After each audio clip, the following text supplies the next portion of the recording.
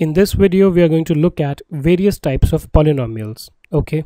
And I'm going to give you an example of each one of them. The first one is a zero polynomial, okay? And what does this mean? This basically means that a polynomial, let's say for example px, with all coefficients as 0 is called a zero polynomial. Now you know that if you have some polynomial like this, okay, x squared plus x, what are the coefficients? Coefficients are the real number which precedes these variables, right? What it says is that a zero polynomial is the one where all these coefficients are 0.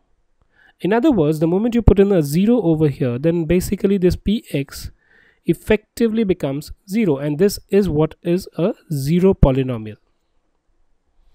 As against this, when we talk about a constant polynomial, it's a polynomial with a single term of a real number.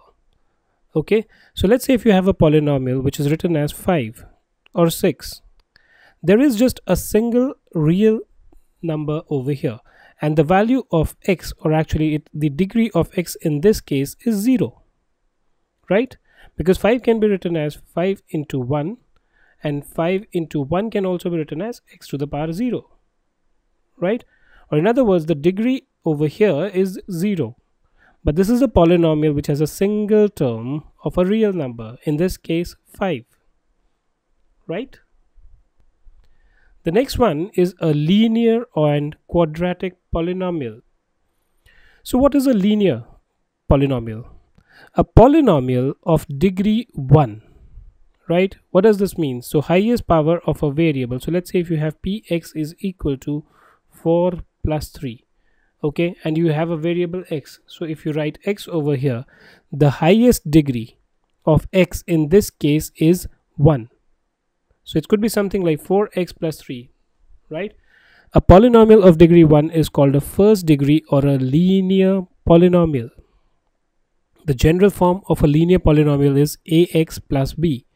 So let's say 4x plus 3, where a is basically 4, b is 3, where a and b are real numbers and a is not equal to 0. The reason why we say a is not equal to 0, if you have ax plus b and a is equal to 0, then it becomes 0 times x plus b. Or in other words, it will become 0 plus b. Now b is a real number, right?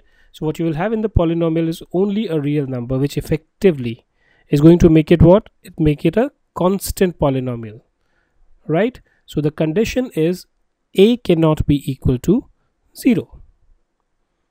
Let's look at quadratic polynomial. A polynomial of degree 2 is called a second degree or a quadratic polynomial.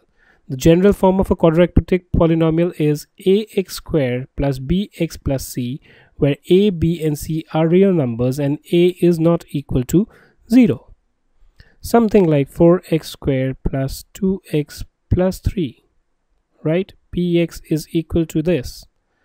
What is the highest degree of the variable? The variable is x. The highest degree is 2. This is known as a quadratic or a second degree polynomial. On similar lines, you have cubic and biquadratic polynomial. A cubic, the way it sounds, is a third degree, okay, where the degree of the polynomial is 3. It's known as a third degree or a cubic polynomial, right? The general form again, ax cubed. The power of x highest is 3. It's of a third degree.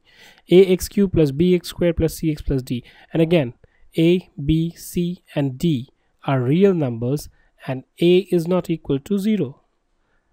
Please note, always is important that a is not equal to 0. Why? The moment a is 0, then this highest degree will become 0, and the degree would actually fall down to the other lower ones, and it may fall in some other category, right? So it could be like 4x cubed plus 2x squared plus 3 maybe. The highest degree is 3. But the moment you say that it is 0x cubed for this particular one, then it becomes 0. What we are left with is 2x squared plus 3, and it actually becomes not a cubic but a quadratic polynomial. The last one is biquadratic polynomial. The degree here is 4, okay, and it's called the fourth degree or a biquadratic polynomial.